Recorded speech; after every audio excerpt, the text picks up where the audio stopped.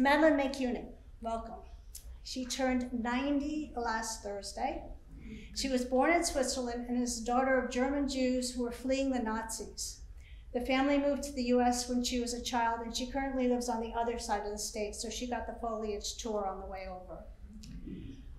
Prior to getting into politics, I understand that she was a newspaper reporter, a TV producer, and a radio talk show host. In the 1970s, which is when I moved to this state, Madeleine was serving as a representative in the General Assembly. She was elected lieutenant governor in 1979, and she served 4 years under Richard Snelling. But the important part is that she later served 3 terms from 1985 until 91 as a 77th governor of Vermont, the only female governor to date, as well as the first Jew to hold the seat. While governor, she appointed the first woman to the Vermont Supreme Court.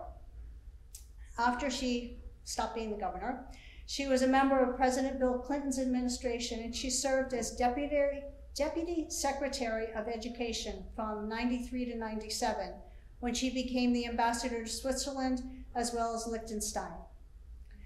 Madeleine Kunin has been very involved in issues around women and children and education and the environment, both before and after holding office.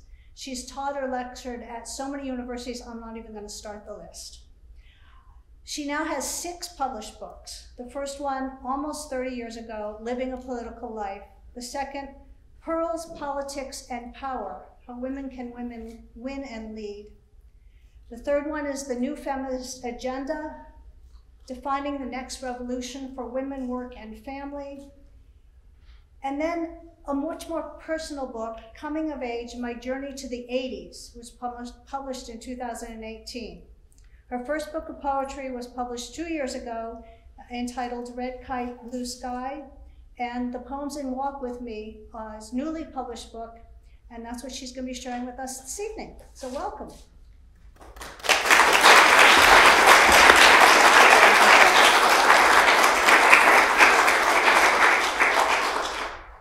Well, thank you. You're welcome. That was a very thorough and detailed introduction, and I can tell much thought went into it, so thank you very much. And I'm overwhelmed by this beautiful church. Library, it looks like a church, but it's really stunning. So I think we're fortunate to be here. And it was a lovely drive down from Shelburne, and I think in a week it'll just be perfect. So the season is here. And, you know, I've sort of gone on a journey from being a politician to being a poet. And it's interesting that as I became older, I sort of opened up to poetry. And, you know, as a politician, you're outward. You display yourself in a very open way to win votes or follow your dreams. As a poet, you're more inward and contemplative, and just let that part of you develop. There's some contradiction there, though. While you're writing poetry, you're in your own enclosed world, but then you end up at a podium like this and greet the world again in a very open way. And I remember when I published my first book, I was very anxious about letting go of it and sending it off by a package at the post office. And I spent about 10 minutes discussing how we shall send it with the postmistress, because I felt I was leaving my children. And it was finally in a very special wrap package that my book of poems, Living a Political Life. It really wasn't a book of poems. It was mostly my thoughts about how I got into politics.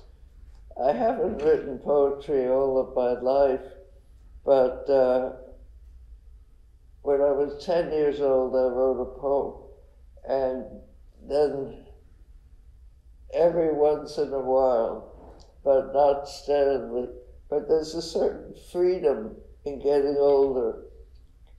You now know how old I am, of course, and when I was 10 years old, I was very anxious to grow up. And I remember standing in front of our apartment building, feeling very proud of myself at 10 years old. And then by the time I became 30, I wondered what I would do with my life. A friend of mine and I wheeled our babies to a coffee shop in Cambridge, Massachusetts, and we thought life is over.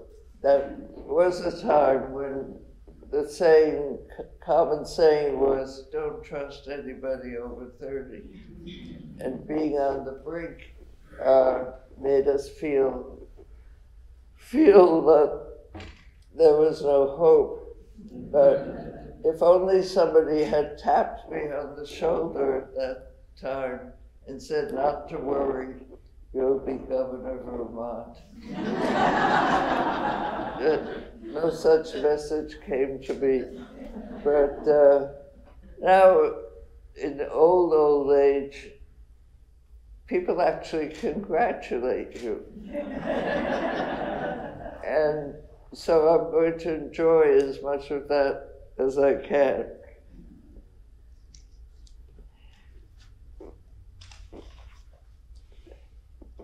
I'll read the first poem that the book is named after. Walk with me, get your hat and coat and walk with me. I heard the words sung this afternoon during a folk music concert. They were seductive. Walk with me through the woods, along the sea, up the mountain. Walk with me, yes.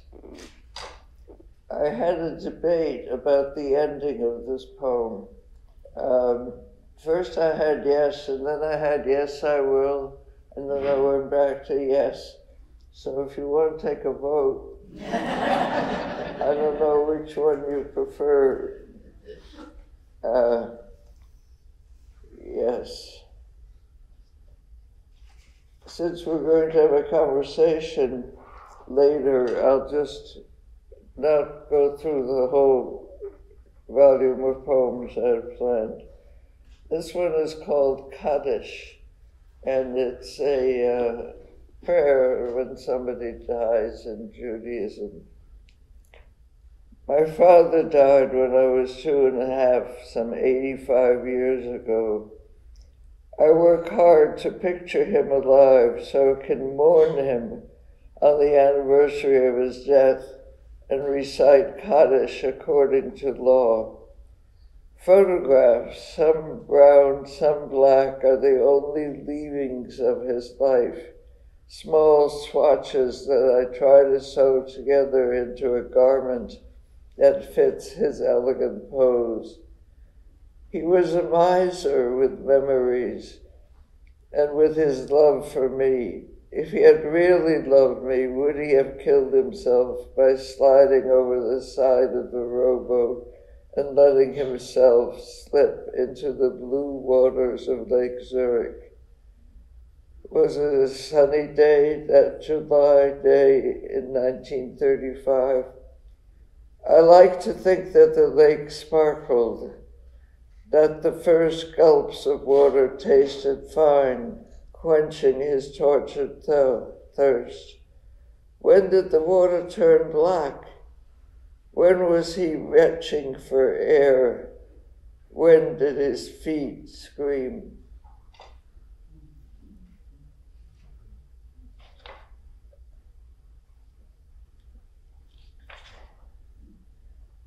This is a little more cheerful. It's Mrs. May's apple cake. May was my maiden name. The one stiff white paper card had been squeezed into the gray metal box too long. Now it was yellow and soft like an old linen dish towel and smelled like dust. All that pulling the card out and forcing it back in had frayed the edges and folded the corners up, but the words still spoke. Mrs. May's apple cake. She had called the dough Mürbeteig, a name extracted from Alsace, where they spoke both German and French. The card instructed me in English. Cream a quarter of a pound of butter, add sugar, 1 egg, sift a cup of flour with 1/2 teaspoon baking powder. Oh, I forgot a pinch of salt. Too late. I followed her recipe more or less. I scraped out the apple core, sliced the apples nice and thin, and layered them in a circle around the dough. I splashed 1/2 cup of cream into a small blue bowl, whisked the cream together with a tablespoon of sugar and 1 fat egg. I spilled the mixture over the apples, drowning them in glossy yellow, and slid them into the oven carefully, while my mother seemed to be at my side.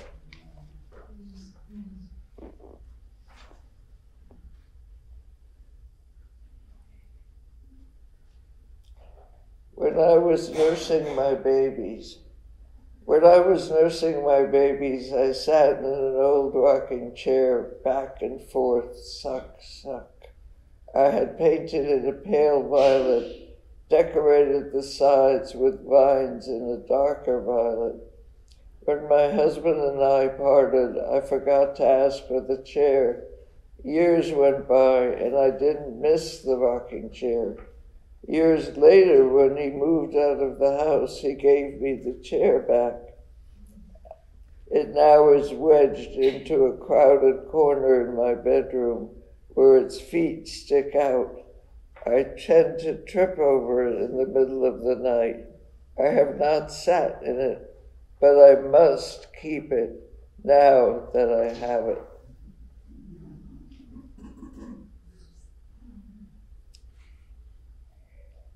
I wrote several poems about difficulty sleeping. This is a short one. Losing sleep. When the switch goes off without me, I want to lose myself in mindless dark. Another hour has passed while I did nothing except struggle with Morpheus and shove the cat to the other side of the bed.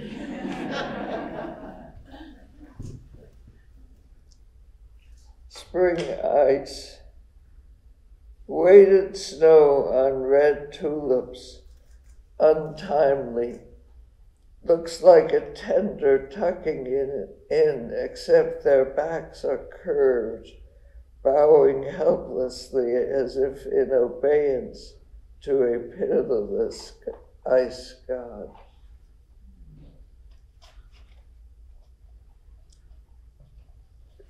Trying to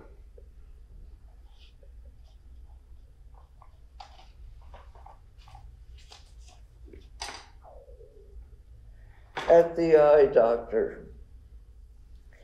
I sat in the ophthalmologist's waiting room for 2.5 hours with my New Yorker magazine that I could not read because my eyes were dilated.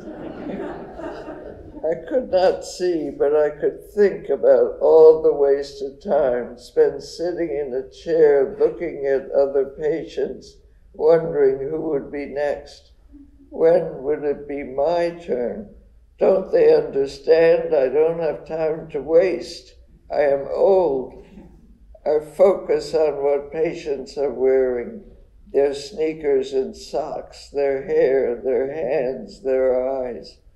Meanwhile, I rehearse how I would complain to the doctor, to anyone, about how badly they managed the system.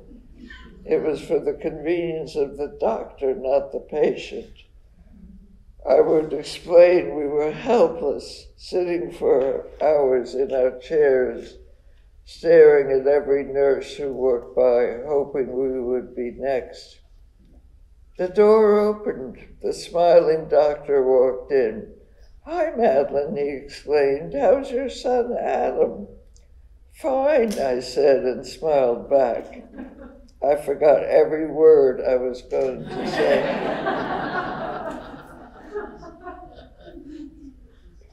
You've all been there.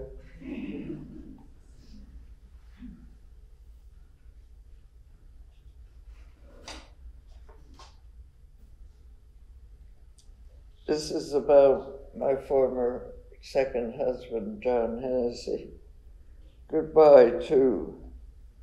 I knew but didn't know all those soft goodbyes when I grew impatient with your dying.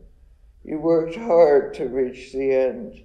In and out, pause, in more slowly, out, not yet. Pause, counting, wait, stop, gone. Blood drained, gray still, untouchable, cold. I brave a kiss on your cool forehead, the only part I dared to touch, and make my exit. I beckon you back one more time, to pocket my hand in yours I dared to touch. This one is called Driving. I felt abandoned when the car in front of me took a right turn and disappeared. We had kept a safe distance between us for miles, moving in and out of lanes, keeping the identical speed.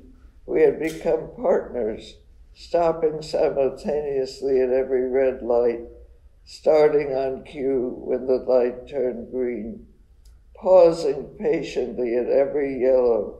I didn't need to know the driver or the number of passengers, if any. It was the car I had identified with as we drove almost in tandem on this ribboned road. Other cars overtook me. They meant nothing to me, but when my car took a right-hand turn without me, I was bereft.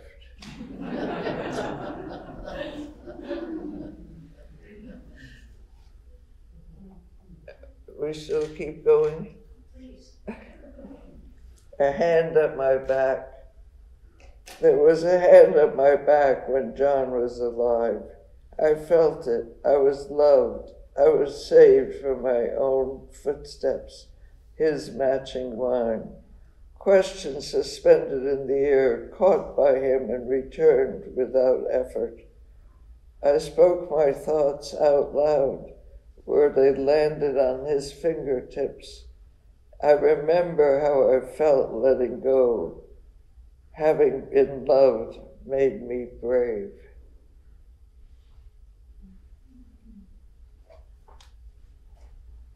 Reading a book by the lake. I bought a book to read while I sat on the porch in a green-painted rocking chair with a frayed straw seat that sagged in the middle. I thought I could do both, look at the navy blue lake and turn the page to chapter 1, but the lake would not let me wander. It pulled me back before I reached page 2.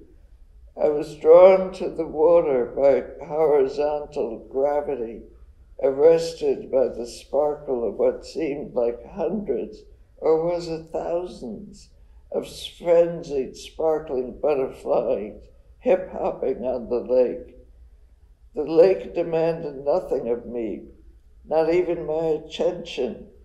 It simply was. I was simply there. I was absorbing some restorative elixir for the rest of the days or the rest of my life.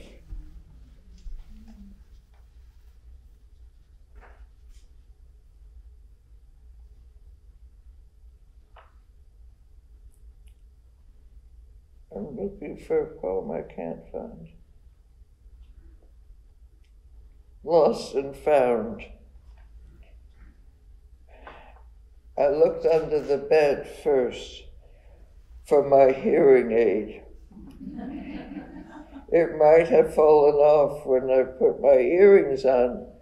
Too dark to see much under the bed, except for crumpled Kleenex. The silver piece that fit behind my ear would have glistened. It would have announced itself.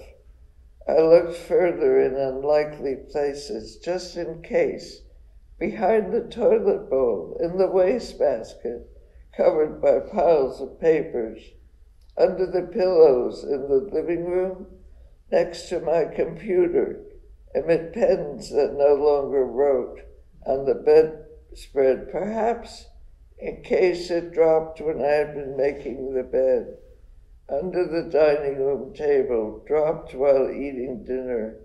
I moved the chairs and looked more than once, and once again and again. Losing the hearing aid was worse than losing an earring, like I had done the day before. The hearing aid was a part of my body. I was lopsided with just one in my left ear. I was almost deaf, oblivious to what was happening around me. I had to find it. I talked myself into believing I could replace just one hearing aid, and it would not cost thousands of dollars, like I feared 2 earrings would. After my third round of searching both the house and my car, I called the Loose Hearing Center to find out how long it would take to get one new hearing aid, and God forbid, what would it cost? There's more.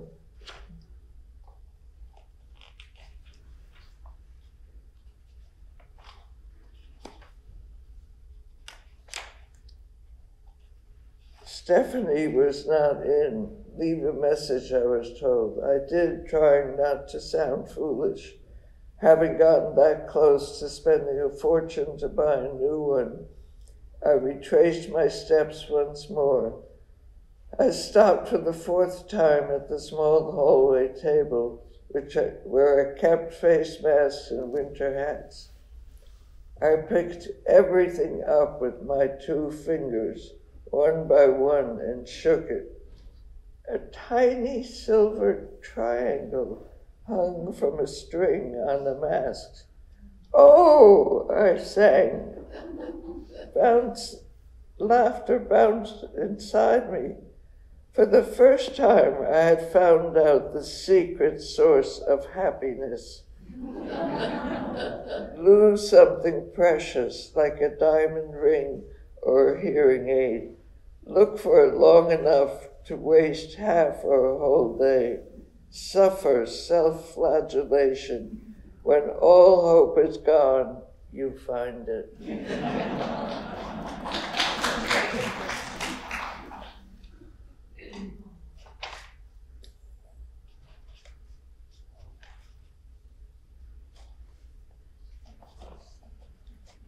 These pages stick together more than that.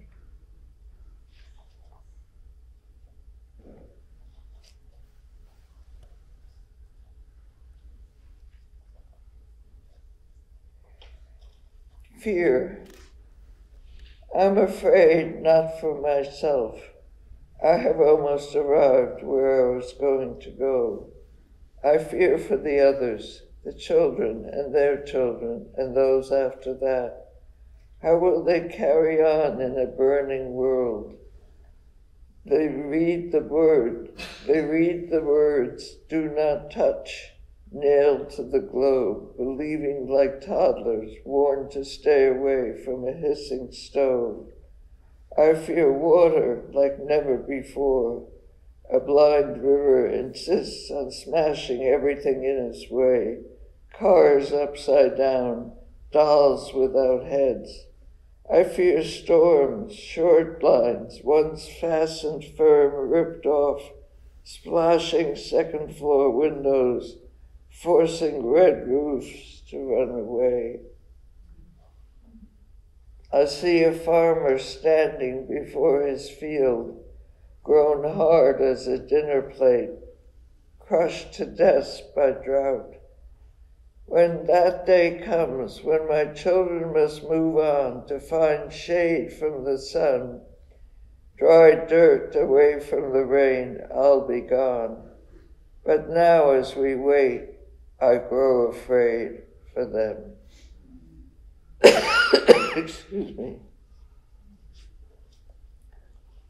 Grammy's hand. I want to hold Grammy's hand, she said. No lover could have made me swoon like she did. Her words went whoosh to my heart. 3 years old, full of chatter, spilling into our air. Such power she has to give or withhold, leaving me suspended in anticipation until I feel her small hand surrounded by mine while we walk in steps. Should I pause at this point? That's a great place to stop the reading. Thank you very much.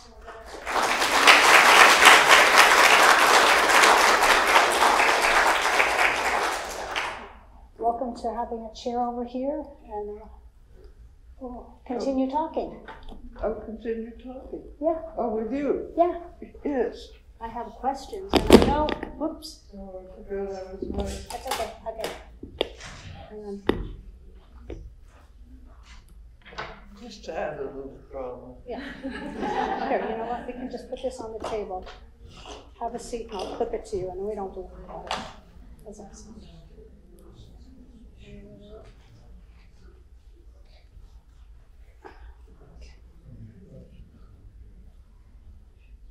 Okay, that should work now.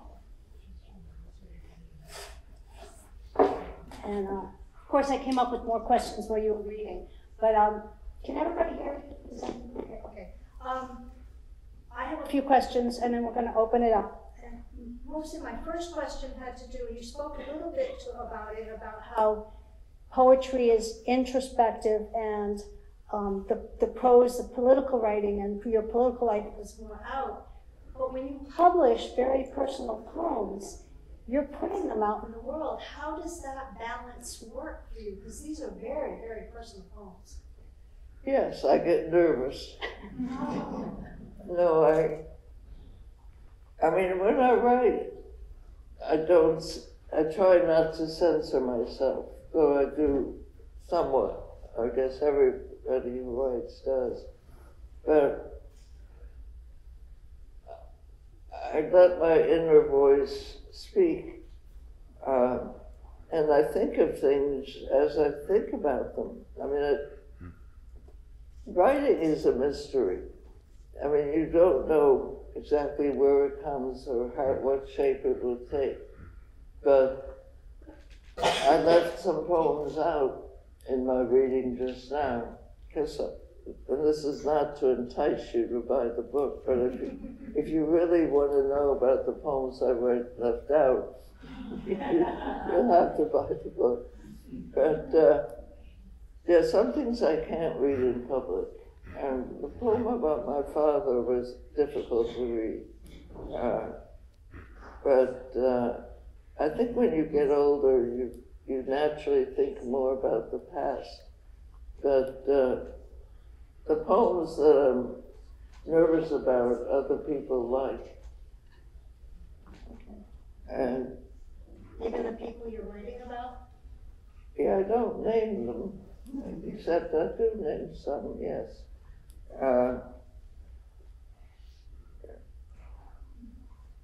It's not just the people, it's the thoughts. It's the emotion. Yeah. Yeah. So it's not easy.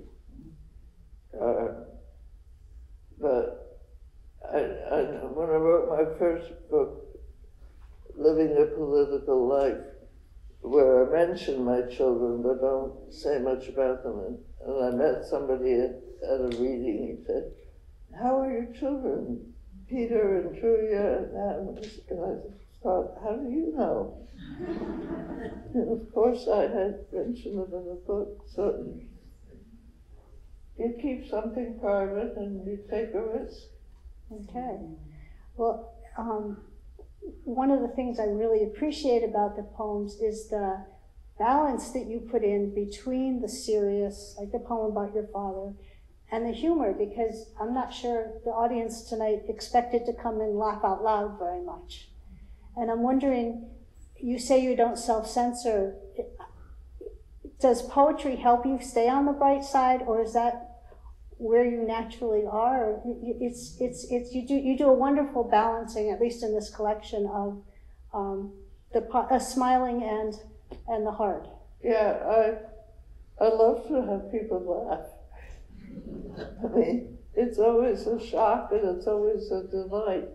But yeah, I'm 90 years old, which I'm still trying to absorb, but I'm also happy. I mean, a lot of the time, and look forward to what's next.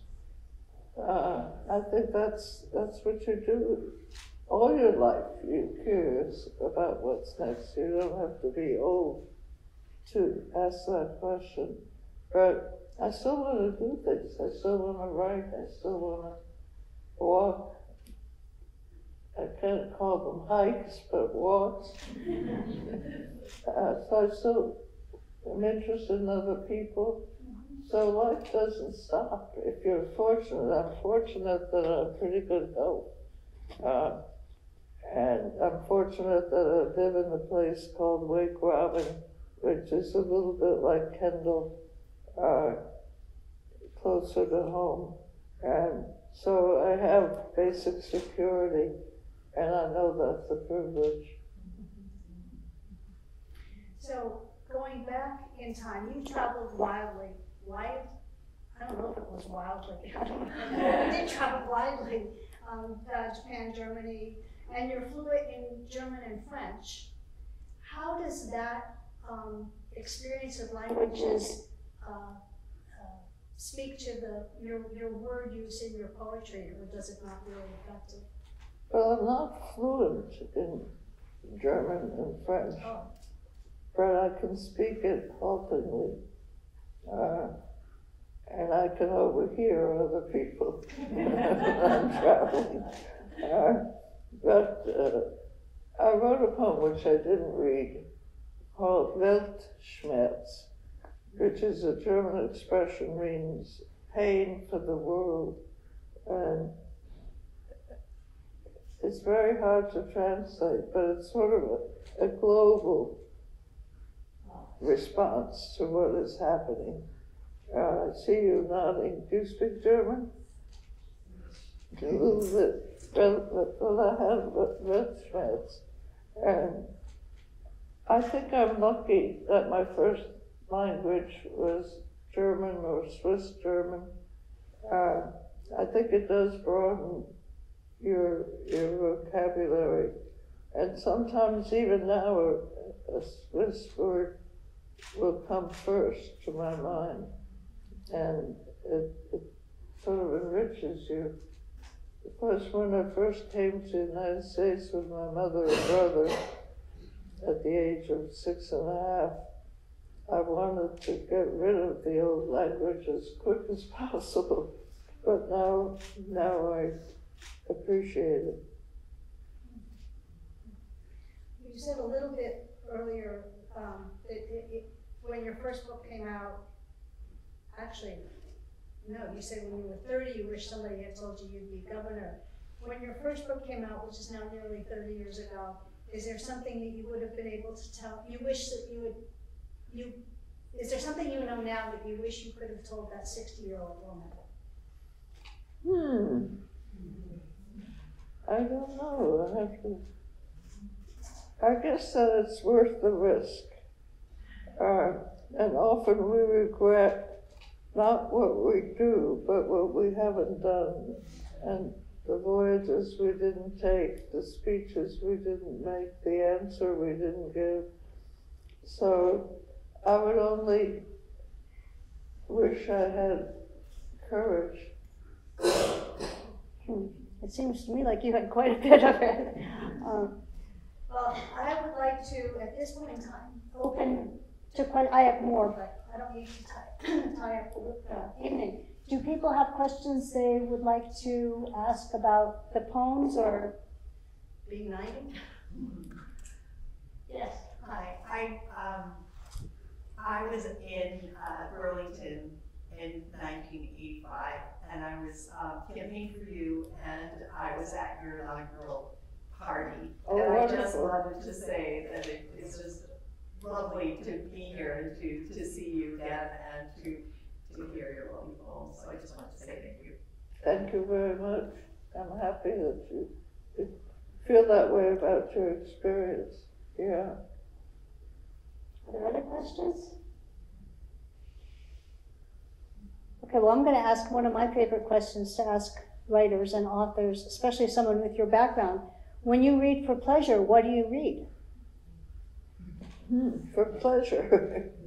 Or don't you read for pleasure? Do you read for pleasure? We'll start there. Yeah, read for pleasure. Yeah, I mean, something about the ego thrives during a reading. So I love the feedback from the audience. But you mean, do I read for pleasure? When you read, when you're not reading your own work in front of the public, yeah. What? Oh yeah, I read mostly novels, some nonfiction. Mm-hmm.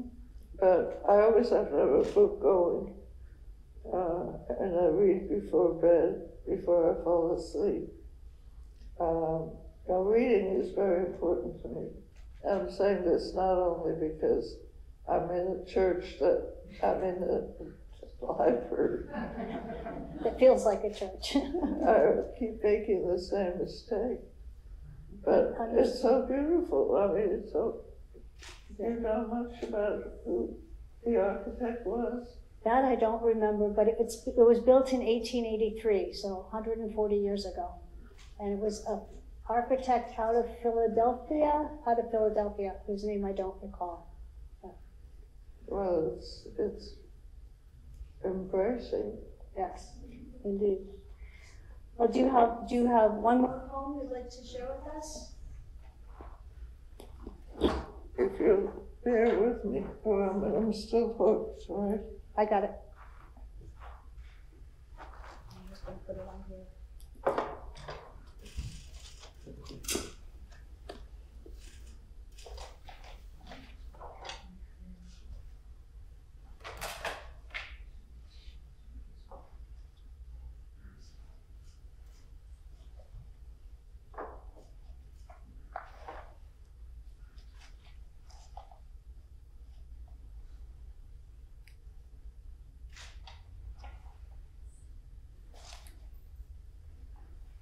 This is one about insomnia. I look forward to my bed at night. I look forward to getting into my bed at night, fluffing up 3 pillows, covering myself up with the expensive duvet, all the way up to my chin, ready for sleep. The first few minutes hold promise. I find a comfortable position that will let me ease from consciousness to nothing. But my position is still not right. I turn to the left, hug myself, and pull the covers tight over my hunched shoulder. Not right either. I turn the other direction, pausing at the bottom sheet to lift my weighted body to a better place where it may float like seaweed on the surface of the ocean. I had begun with soft yawns, tolerant of time spent. Now time has made me angry at myself, the pillows, the covers, even the rumpled sheet. I cannot, will not reach oblivion until daylight wakes me up and I am pleased. I see one more. Isolation. My feelings are hurt when my cat doesn't come up to my bed when I'm ready to go to sleep. Doesn't she love me at night as much as during the day when she wedges herself between my thigh and the end of my sofa, waiting to be stroked? When I'm almost asleep, I suddenly feel her forepaws pressing down on my shoulder and indenting my stomach. I'm happy to feel her intrusion. Should I turn to my left side or to my right? Asking the cat for permission. That sounds so silly during this time of isolation.